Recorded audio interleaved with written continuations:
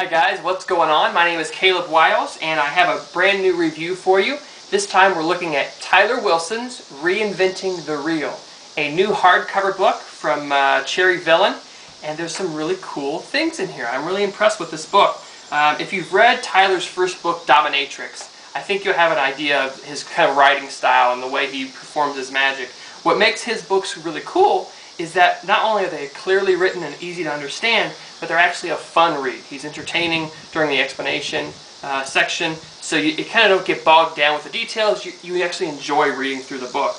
He's got some really interesting things in here. First of all, the layout is really nice. It's actually two-color layout, red and black, throughout the book. Plenty of illustrations to learn from, clear writing like I mentioned before. As far as the magic, I would have to say that probably my favorite idea is actually a coin trick, which is kind of a card trick. It's based on Hammond's signed card plot, only done with coins, and it uses an auditory illusion as well as a visual illusion that makes for a really interesting premise. And you're going to find really cool premises throughout this entire book. Tyler has a really cool way of thinking about magic, and he's not always just, oh, here, pick a card, I'll find the card. He always finds a way to integrate a really interesting presentation into his magic, which is quite refreshing in this day and age. Another routine I definitely want to mention is a method for getting a signed card into a legitimately sealed envelope that's been held by the audience from the very beginning. You can walk out on stage, hand out an envelope, they can check it, they can sign it, they hold on to it the whole time. They feel inside there's a folded up object.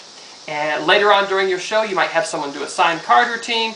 They write their name on the card, and at the end, you can actually take the envelope back from the audience, rip it open, and inside they can reach in and pull it out themselves if they want. There's no funny dumping out moves for a switch. It really does legitimately come out from the inside of the envelope, and it ends up being a folded up signed card. A totally awesome method for the old card to impossible location routine. The layout, like I said, is awesome. He made some really interesting design choices that kind of make this book stand out a little bit. First of all, it's a hardcover book, and he decided not to go with a full-size wraparound, which is actually kind of an interesting design choice. And what's really cool is he actually wrote the title of the book here on the side. So you're going to find things like that throughout the book, little surprises, little jokes that are kind of inside jokes in magic. So you're going to have a fun time hunting through the routines and picking up on all the subtleties and all the lines he's got. He has his full scripts for all of the routines. There's a multiple selection routine in here. A card transposition where the cards actually transpose while it's inside your mouth, which sounds really sick, but I've seen him do it. It's really funny.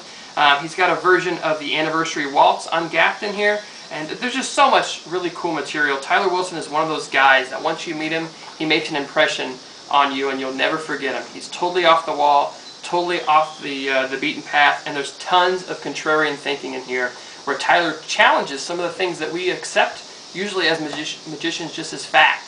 And Tyler's going to make you rethink about some of those things. So I think you're going to enjoy the book. You can buy the book at the Cherry Villain website. I'll put a link next to this in the description. And I think you're going to enjoy it, so I definitely recommend you pick this up. And I'll see you next time.